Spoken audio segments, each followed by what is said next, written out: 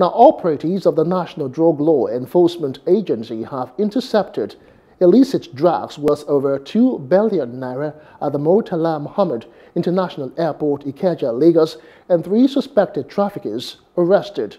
One of the suspects, N2BN Bright, was arrested on Sunday, 28th of March, during the outward clearance of passengers on Air Maroc with 7.1 kilograms of methamphetamine carefully concealed in food spices and packed in a Swiss polo suitcase. The illicit substance was bound for Spain with street value of over 2 billion naira.